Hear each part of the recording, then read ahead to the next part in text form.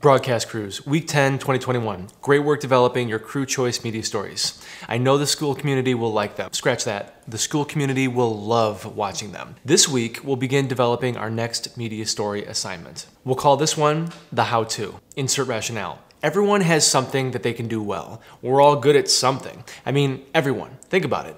And that's one of the greatest points of connection between people is learning and teaching others how to do something. I mean, the list of things to teach and learn is miles long. How to make eggs, how to optimize your iPhone, how to program a computer, how to write a poem, how to take care of your pet ferret, how to train for a marathon, how to speak a different language, how to care for a certain hair type. So think about it.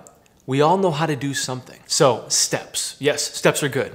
Here are the recommended steps for approaching this how-to media story. 1, brainstorm with your crew. Talk about what you all know how to do and maybe what you'd like to learn how to do. Who will be teaching the skill or process? A member of your crew or someone outside of your crew?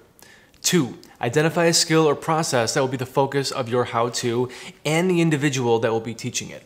For example, how to draw a cat. The teacher, Elston, my daughter. 3, list the steps in the process. For example, first draw a circle. Second, draw whiskers. Third, add color. Fourth, done. 4, produce your media story per protocol. And what will this look like? Let's take a closer look. A, your hook will grab your viewers' attention. B, your purpose for coverage will explain to your viewers why you're sharing this how-to segment with them. How will this change their lives? C, key information. Here's where you will film and edit a detailed sequence of the teacher teaching the skill or process. D, your attribution and soundbite will consist of a brief interview from your crew members who are learning the skill or process. Share in a brief interview response what it's like to learn this skill.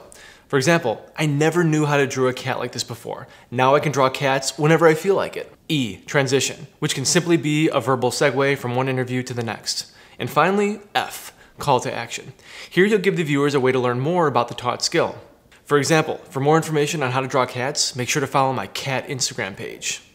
One of the most empowering things I've seen young people, scratch that, people of all ages do, is recognize that they know how to do something well and then share it with other people. This how-to segment is about you working together with a team of capable, knowledgeable, and resourceful young people to shine some light on things that you are good at. The final deadline for this media story will be Friday, March 19th by 11:59 p.m.